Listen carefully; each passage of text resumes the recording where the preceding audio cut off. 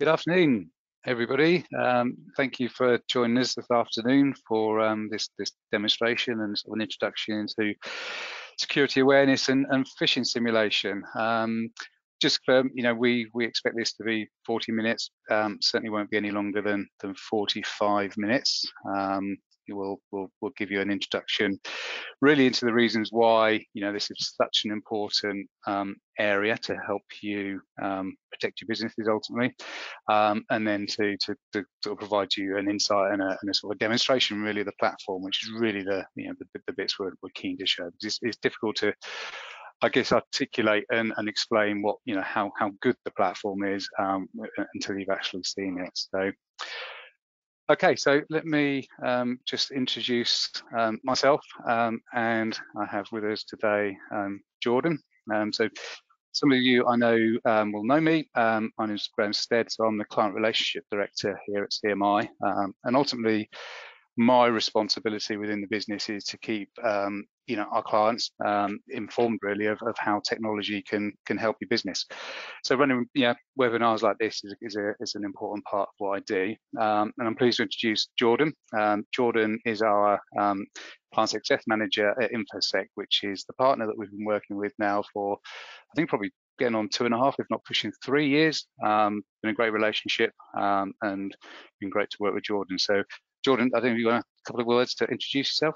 Yeah, appreciate that, Graham. And for everybody on the line, as Graham had mentioned, my name is Jordan Phillip. Been working with new CMI for the past 3 years about, and really here to help the partnership to ensure that our programs that I'll be running through today run smooth with all of the individual clients. Excellent, thanks, Jordan. Okay, so let's move on. I like to sort of, with these sessions, just make sure we set the scene really. And for those of you who've been on the webinars we've run over the past few months, I typically have two objectives that I like to do. I'm going to do something a bit different here, and I just think it's really important that we really set the scene and really understand why this is so important. So ultimately, from CMI's perspective, our purpose really, why we exist is to have a positive impact on your business. That's why we exist, and we just happen to be, we believe we're experts in technology. So that's how we have the positive impact. And there's a number of ways in which we do that. And some are really obvious, some less so, but really this session is around the area really of really reducing your risk, and security awareness, and the phishing simulation is a key part of that. So the people, your staff, your employees within your business are really one of the most effective measures that we have as your IT experts to keep you protected, to keep your business protected. And it's really important, therefore, that we educate and inform not only you but your staff as to how they can help protect themselves. From your perspective, most of you that are on the call today, and we've got many of our clients, but we've also got businesses that I guess we hope will become our clients in the future. Is really to be, I guess to some extent, to provoke you a little bit, if I'm honest, to make you think, what if? We have, in round numbers, we support as a business about 10,000 users. And to give you some idea, we currently have probably 1,500, pushing 2,000 of those users running through some form of security awareness phishing simulation. That's round numbers, 15-20%. So the reason I'm sort of putting that stat out there is that actually what that means is that 80% of our clients, the users, are not taking up this education. They're not taking the point and the effort to educate their staff about the risks. Now we see, as the team, the department running the service desk and providing service, we see the consequences of that. And it's surprisingly regular how we see, how often we see those consequences. I can think within the last 6 weeks, maybe 2 months, of 3 specific examples. And I won't go into the detail of the story, but probably about 6 weeks ago, one of our clients became aware of an issue that had come about through their, one of their staff members. But over the previous couple of weeks, a number of things have been happening. They weren't aware, and that business, it actually cost them about £30,000. And how was that done? That was just done through, after it came through phishing, and a number of transactions were made, and they got access in the system through the phishing. So this really is, a critical thing that we have to do. And coming back to those numbers, 80% of I guess of our clients, and I think in fairness, that's the general business community, are not taking the steps they need to take in order to protect their business. So, coming back to this session, it is about educating you, it is about informing you, it is about provoking you, making you think the what if. The ultimate outcome is to provide you with the solution that helps you fulfill your responsibility to protect yourself and your business. We are there to help you and inform you, and ultimately take the decision to put the protection in place. It then becomes our responsibility to deliver that service to you. But we can't, unfortunately, make you take this service. We can, as the phrase goes, you can lead a horse to water, but you can't make it drink it. So I'm going to come back to that work. I am trying to provoke you into thinking about, what if this happens?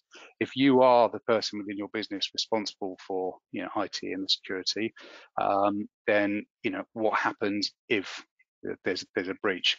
Who are you going to have to report to? Who are you going to have to explain what happened? Who are you going to have to justify why these decisions weren't taken to put this security in place?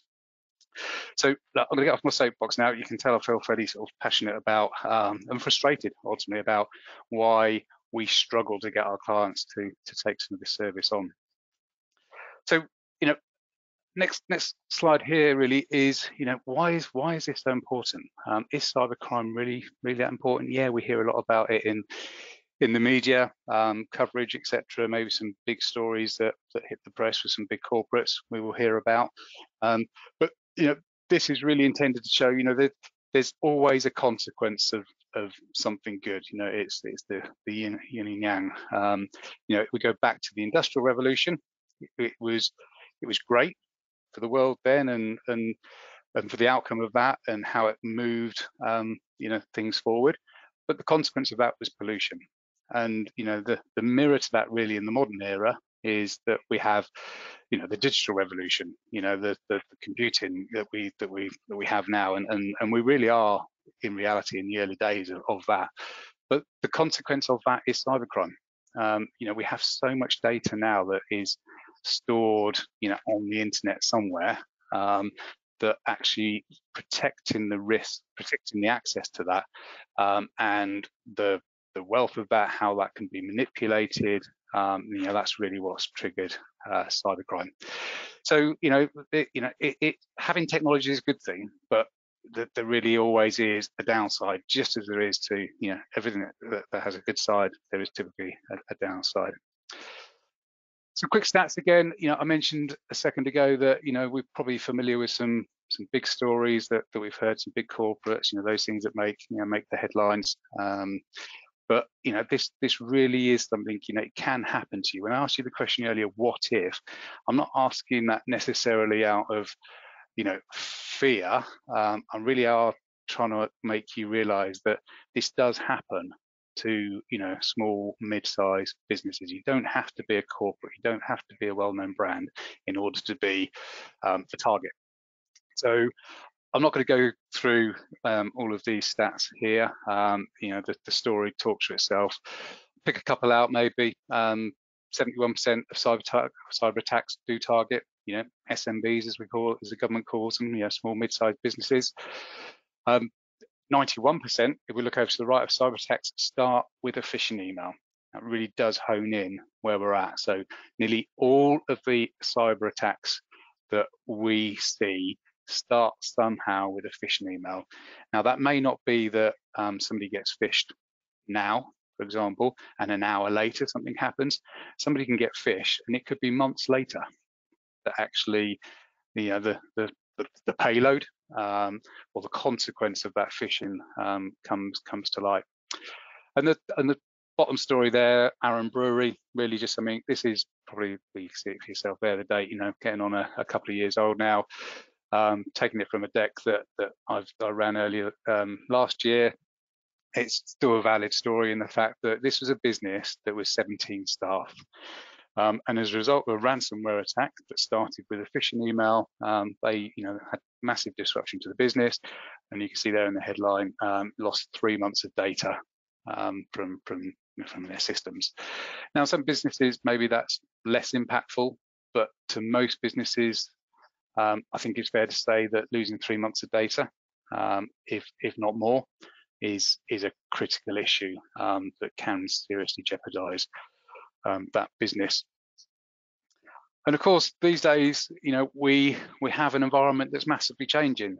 Even before COVID, has hit us, we were clearly seeing, a change in how technology was consumed, how businesses were using that, how much more we were sort of in remote locations. And I'm not necessarily talking about remote from a home working perspective, but working from what I would call international SMBs from across the globe, from partner sites, from suppliers, from coffee shops. It was a very mobile workforce that we were moving. So we have to, from an IT perspective, it holds the business together from afar as the data, our systems, our finances, our CRMs, our ERP systems, all sit on that infrastructure, that IT infrastructure. And we've got to keep our staff connected to that and to keep them productive.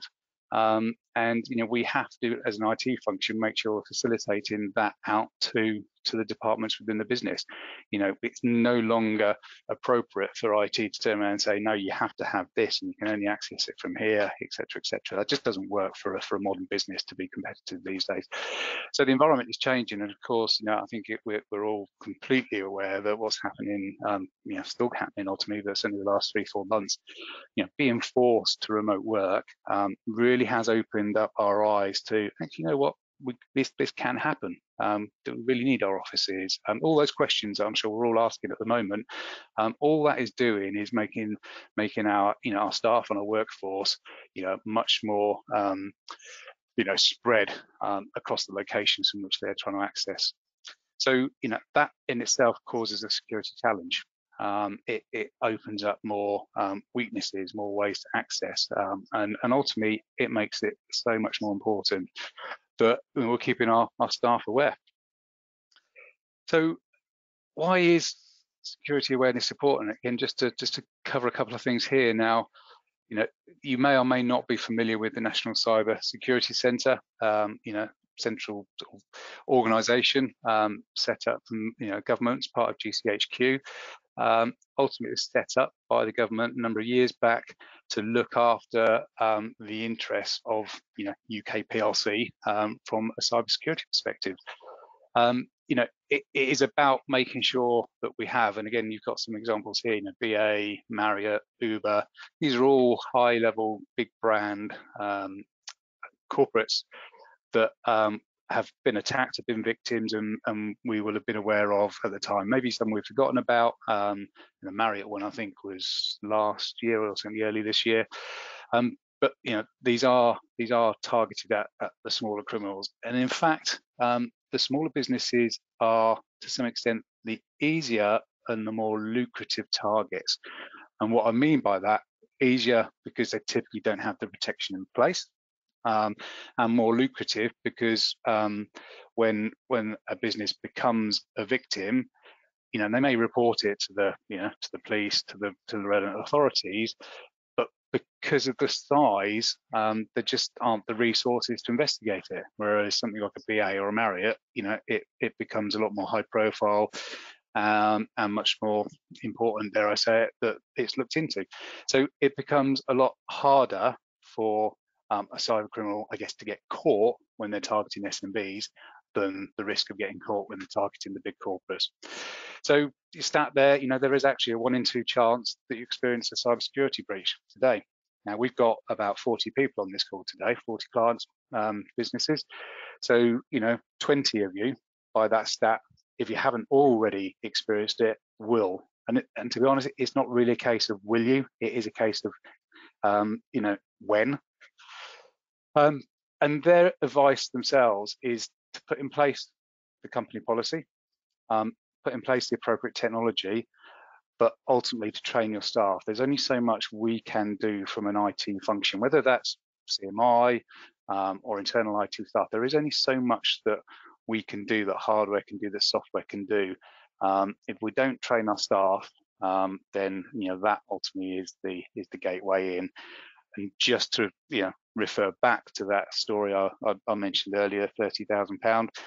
The only reason that happened wasn't because they hadn't invested in the right technology, and they didn't have modern security technology in place. It was the fact that they hadn't made their staff aware, they weren't consistently training them, and so the particular individual involved just wasn't aware of the signs to look for, and that was the outcome. So, final slide to me before I pass over is again just some stats here, just to demonstrate that with consistent training over time, you will see phishing attacks tail off. So the chart here on the right is showing two aspects, which Jordan's going to refer to in a second. We have phishing simulations are where we simulate the sending of phishing emails to people's mailboxes. But that can be complemented with security awareness training, which are very short videos. But you can see that when the two are used together over time, you can get down to as low as only 1% phish rates. From a starting point, you can see they're close to 30%. I guess the figures are a little less important. It's about the trend, and it really does back up the fact that having this consistent training over a period of time will help. These figures aren't related to our clients per se. These are from Infosec's broad client base. You can see there it's talking about a million security users. Great. Okay, so I'm gonna pass over to Jordan. What I should have mentioned at the start, actually, so apologies for not doing so, but if there are any questions throughout this session, feel free to use the sort of question app in the dashboard you'll have. I'll keep an eye on any questions that do come through as Jordan's running through the demo, and I'll sort of interject Jordan and try and get some of those covered as we can. We may not get to cover them all, in which case, if I don't, then you've got a commitment from me that I will make sure we get back to you with the answer to your questions. Excellent. So let me just fire over to Jordan. I just need to change the presenter, and then we shall pass over to Jordan. Sounds good. Okay. Just wait for Jordan to share his screen. Should be able to see the IQ dashboard, correct? Perfect. Yes, we can. Yes. Thanks. Awesome. Well, Graham, really appreciate the insight there and the background to all of this. What I'm going to be going through next for everyone on the call is a look into the IQ platform, but really a look into what the users are going to experience from a phishing and then from a training standpoint. Like I said, we use this tool with thousands of clients to really help them better understand the types of attacks that are out there and the vulnerabilities that they have, and then to help reinforce what they're learning through monthly engagement, whether that be working through phishing emails that are sent or working through some of the training that we have in the platform as well. Do want to highlight something on our main dashboard here. So we do have these core behaviors. These core behaviors align to our National Institute for Standard and Technology. And really all this is we look for these 9 core behaviors to be trained every single year over year. It's really that we want you to have a good concept of all of these as you're working through your day-to-day interaction. So I'm going to start over on the phishing side. So we have quite a bit of different phishing templates in here, right, ranging from maybe some more localized templates to random, maybe a Netflix one as well that we can send out that are going to possibly interact with the users. So I want to show you from a quick standpoint kind of what the user sees, and then go into a little bit of the details for each of the phishing templates. So as we look at what an example would be, so here's what one of our Office 365 templates would look like. There are quite a bit of variables used. So things where you're seeing Infosec IQ are going to be more tailored to your organization, right? Again, we're not doing this to trick people. We're not doing this to say, I got you, but we do want to present real life examples. So things like those variables and making it a little more tailored do help in that. So this one happens to be a drive-by attack. So when they click that login here to change their password, they would be prompted to what looks like a login page, right? A lot of attackers will use the same strategy in order to capture credentials and then log back into your systems. So let's say somebody did, put in their username and password, hit next so they would sign in. They're going to be prompted with a unique education asset. So this is one of them. And I really like some of these that are more short and to the point, right? As somebody gets phished, they might not be too thrilled about it, right? So we want to give them something easy that they can take away from, right? Hey, I was about to put in my password, and a quick email from IT might be something that is malicious. And especially when we think to company policy, IT is probably not going to reach out to, have you change your password directly. They're going to work with you on that a little more closer. So since we do want monthly engagement, we do really focus on a lot of this content being more tailored month to month, and we do have some great pre-built plans that we're using with a lot of the CMI clients as well to help with that, right? To help with the monthly phishing emails going out. If I show another example here of what would be malware, so we see another example with Google Drive, and click here to sign in, and then again, right, a little different education asset here, but again, trying to call attention to what they should have picked up on for that given event. I do want to go into the library just to give you a little bit of insight into some of the, I call them teachable moments, right? So these are really the ways that your learners should be picking up on some of these emails. If we go into, I had one picked out right here. So if we go into what looks like an Office 365 template, our biggest teachable moments and the biggest areas for people to pick up on are, hey, hover over the from name that is coming into that email and verify the email address. So we are going to have some that are harder and some that are a little easier as well, but there are quite a bit of domains that we can choose from and that will be used in the campaigns. Again, this isn't supposed to be an I got you tool, so I'm not looking to say, at Microsoft.com, right? I'm not looking to put that exact one in there because that's not realistic. They are going to have a different domain, or like this one, something a little close that if you're reading it too quick, you might just think it's real.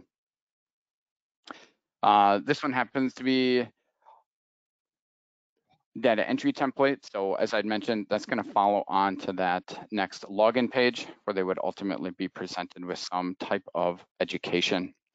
For our drive-by attacks, I like to go over this just as far as the links that people can hover over, right? That's another big teachable moment is, hey, if there's any links in there, hover over it to make sure that it's going to take you where you think it should, and that it looks safe. So this is fully customizable as well. Something a little harder I do find is matching those, right? The from name and that fishy domain, because then they're the same as far as both domains go. So if we do want to make it a little easier, we can as well, and put a different domain for the link that they are hovering over. Each template is going to have a unique education piece, like I had mentioned prior and showed. So like I said, meant to help the learner understand what they are seeing a little better. So that is the main pieces for the phishing in the platform. I'll move over onto the AwareEd side. So this is going to be more of the educational training that is provided to users. If I pop into just the content library, we'll be seeing quite a bit of different modules here to use. Again, we do have a few pre-built programs. We are going to be showing one here near the end of the webinar, just a little taste of one of them that we have. Ultimately, this can be customized if needed, but so quite a bit of different areas that we can help out with as far as your training goes. I do want to show a little bit more about how that AwareEd training works. So there are emails that go out to each of the users, right, to help them get into their training. And what that is going to look like is a learner dashboard. So when they click on that email and they follow on to their training, this is an example of what they would see. So they're going to be able to see their coursework that is either currently past due or new, right? We just kicked it off here at the beginning of the month. They'll get some insight into phishing. So the emails that they have been sent, what actions they have taken on those emails. And this also makes a great conversation piece down the road as well. If you have people that aren't taking training, you have people that are getting phished a lot, you can leverage this dashboard in your conversations with them just to try and help bring them up to speed, right? Or shed some light on some areas of improvement for them. So, and then they are able to follow on to the training. And then we also do have assessments that can be used as well within the training.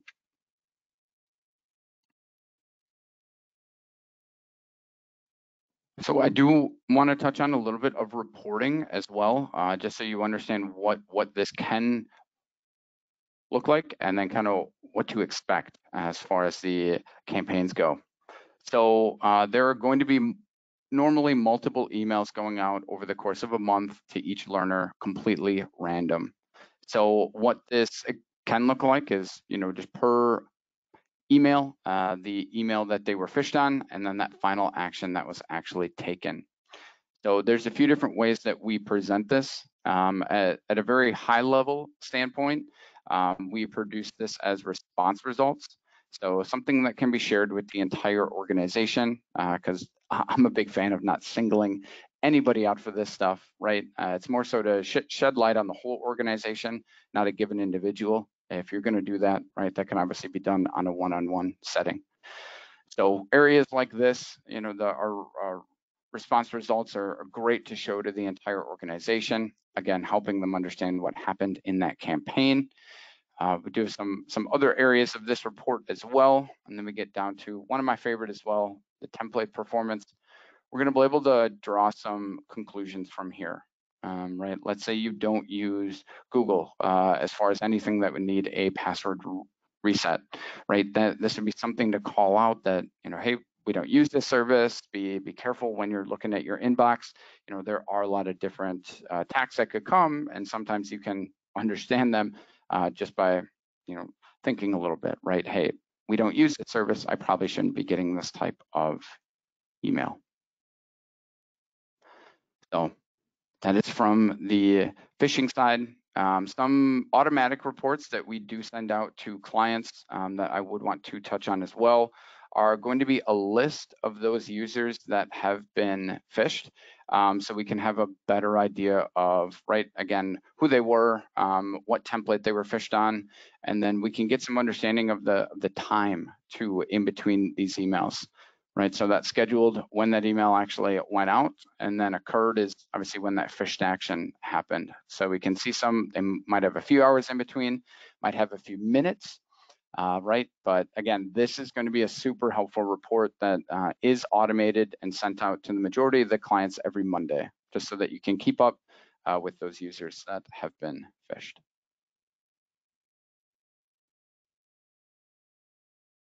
From the AwareEd standpoint, right, this is going to be a little more straightforward in reporting as how I think about it, right? Really, did you do the training? Are you not started, or are you in progress with that training?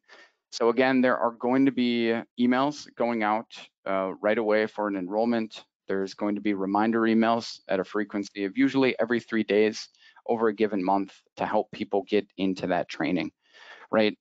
We do want to be a little helpful with getting those reminders, but obviously not too overbearing and not like sending those each day. So a lot of times for Aware Ed training, we're really just using some of the training module performance in the reporting as well, just showing, right, kind of where everyone landed within a given module, let's say.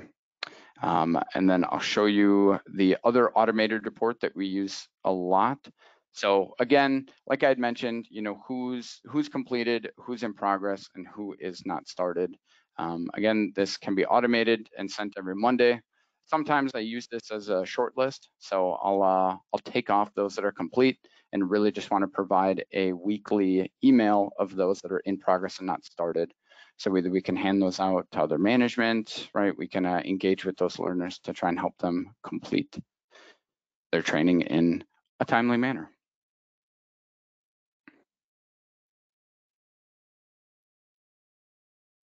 So as far as the platform goes, Graham, I'm not sure if there's any questions I can kind of answer before we head into showing that preview of the module.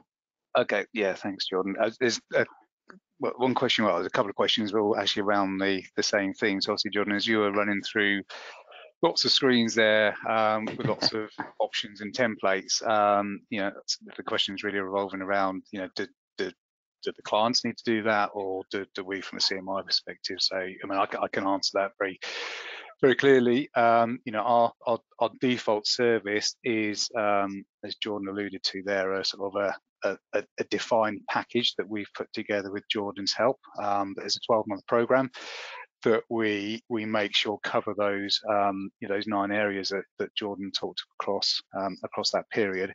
So we effectively do all the heavy lifting.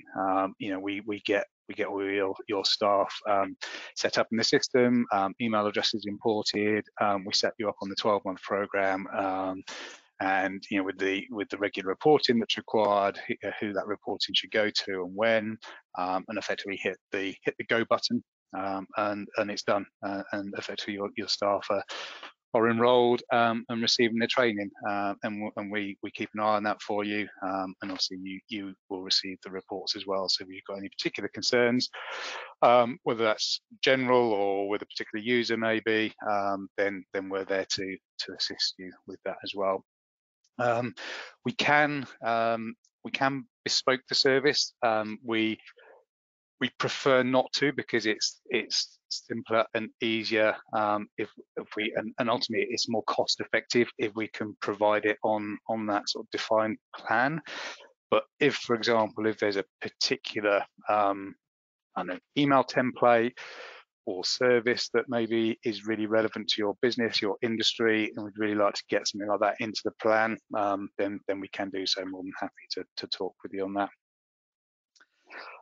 So yeah, I think that probably covers the questions, Jordan. So shall I get the video rolling? Yes, I just have to change presenter back to you. Yeah, if you change back to me. So this is really, everybody, this is just intended to be sort of an insight into this. There's a new series of videos that are being launched that we will be bringing. So it's more intended to show you the style of the videos and the engagement videos that we'll be using. So let me kick that off. It's about a minute long. I'll probably stop it after half a minute or so, just for sake of time. Just trying to give you an idea of the type of style of video and get that running.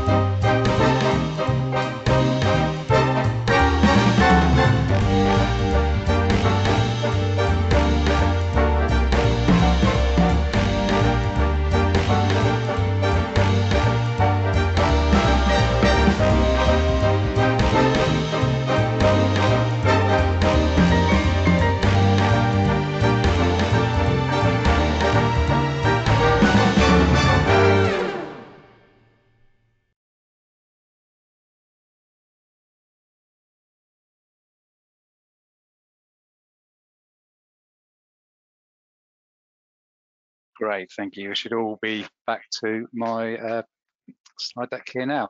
So yeah, thanks, Jordan.